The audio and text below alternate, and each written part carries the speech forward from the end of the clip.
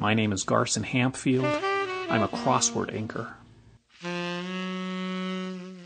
A lot of people seem to be under the impression that, someone comes up with the clues and the puzzle just magically draws itself. Of course, that's not how it works.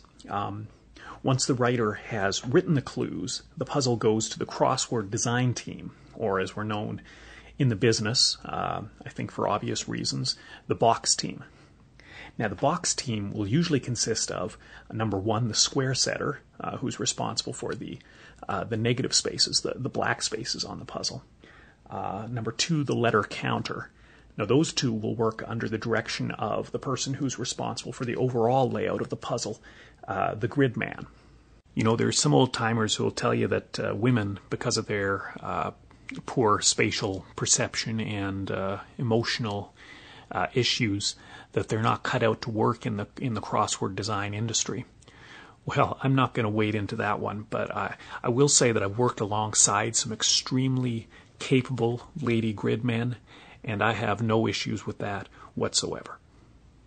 After the grid man lays out the puzzle, it goes to the penciler, who actually draws the grid. And it's probably the most glamorous role in the box team. The penciler is the guy who gets all the fan mail. You know, the ladies know his name. And then of course it comes to me, to the inker, who inks the puzzle. And lastly, there's the numberer and the colorist.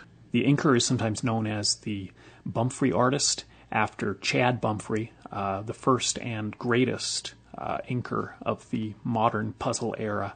I've actually got one of Bumfrey's drawings in a frame up here. This is an original Chad Bumfrey ink. Believe me, it's well insured. This one drawing is worth almost $200. You know, it's a pity. A lot of the young guys coming up today, they've never even heard the name Chad Bumfrey. Some landmark moments in the evolution of crossword design. Number one, the invention of movable type by Johann Gutenberg. Now, prior to this, puzzles had to be copied by hand by monks or whatnot. So each puzzle, of course, could only be solved once, because no one wants to do a puzzle where the answers are already filled in. So they're very expensive. Only aristocrats could afford them. Now, Gutenberg, in effect, what he did is he democratized the crossword puzzle, which some scholars will say was actually his greatest achievement. Number two, the invention of the ruler in 1874, a great labor-saving innovation, followed in the 1940s by the introduction of grid paper. My grandfather was a Bumfrey, and he was there when grid paper came in. He said it changed the industry overnight, where prior to that, a box team was lucky to finish up one puzzle in a week. With grid paper, suddenly they could turn out as many as 3. The role of the inker, I think, is a little underappreciated. People focus on the contribution of the penciler, and they don't realize how much influence the inker has over the final product. For instance, here are 2 crosswords, both drawn by Ben Mule, a terrific penciler, 2-time winner of the Storch Prize. The one on the left was inked by Richard Hubler, the one on the right by Manuel Oscadero. Now, Manuel is a bold inker. He has that fiery Latino temperament. So look at these, these deep, moody blacks and the almost contemptuous way he treats the intersections. Now, contrast this with Hubler's work, which is more subtle. You might even say intellectual. There's a three-dimensionality to the negative spaces, a kind of chiaroscuro effect. Now, Hubler's corners are subdued, ironic, self-aware, while Manuel's corners are aggressive. There's a barely repressed savagery to them. They grab you by the cojones. 2 very different inkers, 2 radically different puzzles. I'm in awe, quite frankly, of both of these Bumfreys. It's an art form.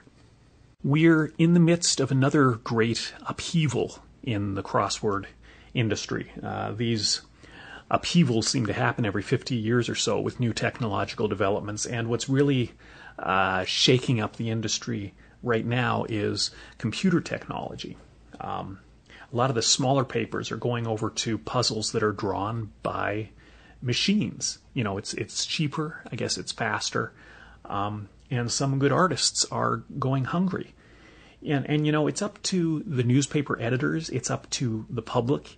It's up to each and every Crossword fan out there. Are you willing to settle for these bland, generic? I mean, sure, the lines are all straight and the squares are all in the right place, and the ink is all smooth and even, but where's the human touch? Like, for instance, I'm working on this puzzle for the Gazette. It was penciled by Hubert Quislet. The grid was designed by Arlie Latosh. John Falkingsworth set the squares. The letter counter was Frank Wu. And here's today's puzzle from the Advocate, which was churned out by some anonymous drone sitting at a computer. I mean, there's just no comparison.